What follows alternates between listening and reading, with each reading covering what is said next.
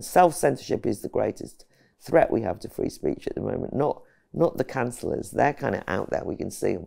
It's the impact it has, the chilling effect of making people go, do you know what, maybe I won't say that.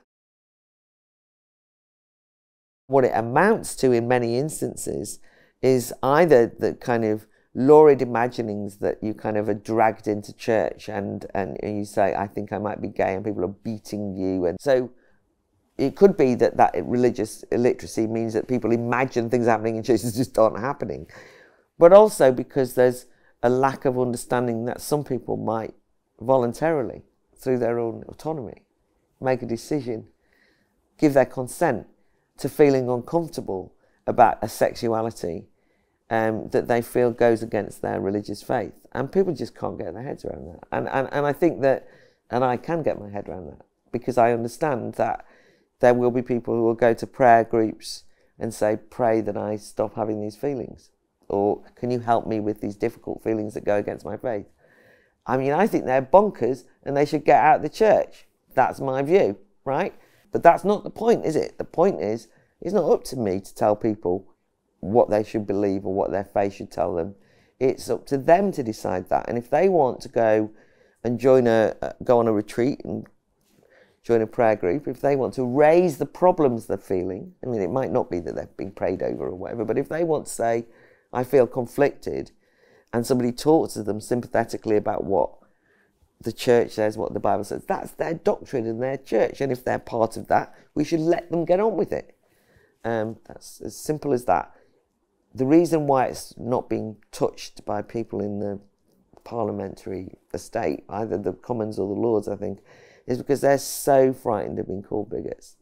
I mean, it's the worst thing, and it is horrible. I mean, to have the bigotry word thrown at you can be career devastating, but personally, one's reputation matters. You know, I don't. I had a lot of this around Brexit. I mean, I was horrified. There I was, a kind of Radio 4 lovey, you know, a bit of a lefty, doing the moral maze, on the moral maze for 20 years, and, you know, kind of a bit cranky, as people understood it, but all right. And because they discovered that I was going to vote Leave, you know, I overnight started to be dubbed as an alt-right xenophobic racist. And I'd been an anti-racist all my adult, you know, I was involved in anti-racism activity for years and donkeys. I mean, it was horrible.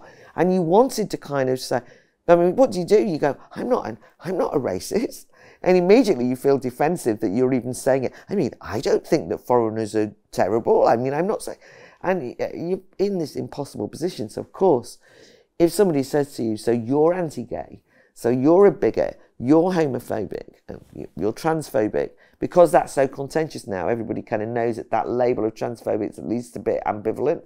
But some of the other labels, if people hear that you're homophobic, they're going to run a mile. If they think you're doing a Clause 20A, which is the code for saying, oh, the state are going to try and stop any kind of positive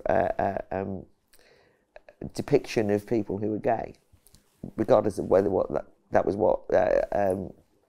about in the first place. But nonetheless, people are terrified of that label, and so they keep their head down. Self-censorship is the greatest threat we have to free speech at the moment, not the cancellers. They're kind of out there, we can see them. It's the impact it has, the chilling effect of making people go, do you know what, maybe I won't say that, maybe I'll abstain, maybe I won't be in that day, maybe I'll just kind of sit there and hope it goes away. Yeah, there's a lot of it about